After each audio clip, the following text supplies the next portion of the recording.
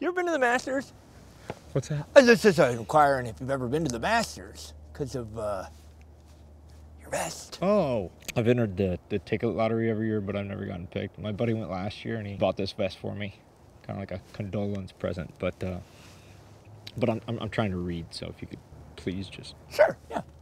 I'm just a member of Augusta National, so I was just curious. Sorry, what? That's right. Yeah, my great-grandfather was an old tree farmer out in Augusta, Georgia, and he was sitting in his field one day. This guy came walking up to him and said, "Excuse me, sir, I would like your tree farm for a golf course." And the guy's like, "Yeah, sure, have it. As long as every single one of my descendants gets a membership to your 50 golf club." Can I lick your elbow? Oh my God, yeah, please.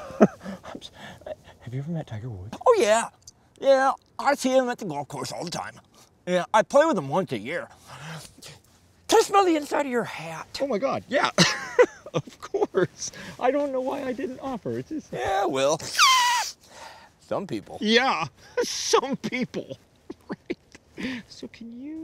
Take friends all the time. Stay at Brookman's place. Very nice in there. 2 weeks ago, I met this guy at the coffee shop, and we played golf with Fred Couples. It was super crazy. Fred's a nice guy, though. Can I touch your wife's boob? Yes. Yes, you may. Babe, this guy's gonna touch your boob. Is that cool? I'm pregnant. He's a member of Augusta. Left or right, Tit?